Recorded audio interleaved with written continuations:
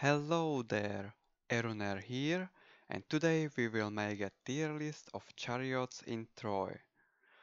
Let's start with the Dardania. They have heavy Trojan chariots. They are pretty good, above average. And then we got exactly the same chariot for the Hector. Next is Ithaca. They don't have melee chariot, they have reinforced skirmish chariot instead. That one is doing slightly worse in the melee compared to other melee chariots, so that's why it will go to the below average tier. Next is Lycia.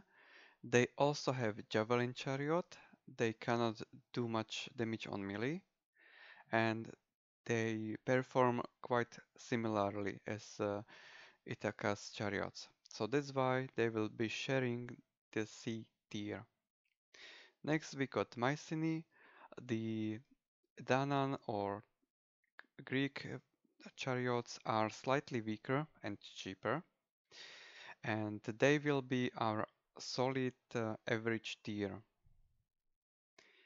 Next we got Paris. Paris has access to the heavy Trojan chariots as well, but you can be bringing the Trojan noble chariots instead, not only because of their damage and missile damage, but also they are pretty good strong in melee. And because of this, they are going to be in they are going to be on the top of the A tier. They can kill the heavy Trojan chariots. And we have been testing it, and Noble Chariot is pretty strong. Then we got Ptaya. They have same access to reinforced chariots, and Sparta it is exactly the same. Argos is having same chariot, Salamis as well. So that was fast. Now the Penthesilea. Sadly, Penthesilea does not have chariot, only one chariot javelins.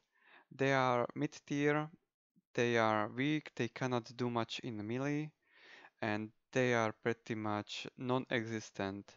That's the worst chariot roster that you can have. But the other Amazon, the Hippolyta, is having Amazon champions.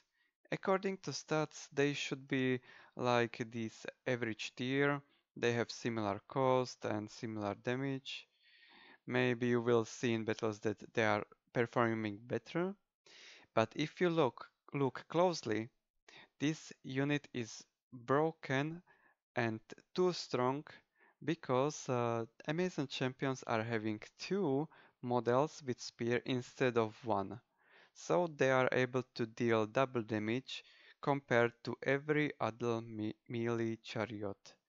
So that's why Amazon champions are going to be the strongest chariots we ever had.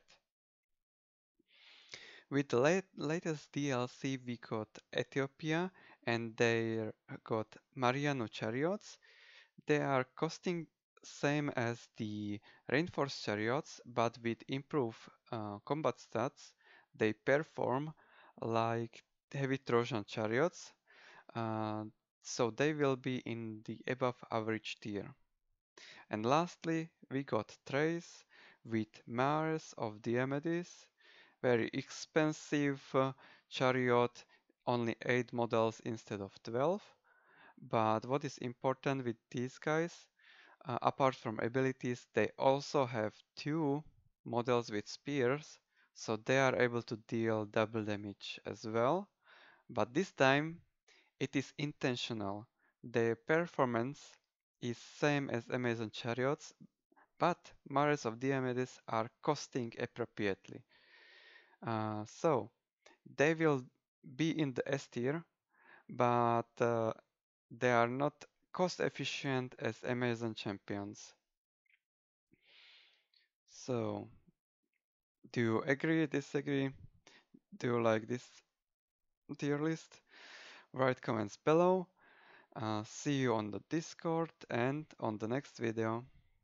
Bye bye.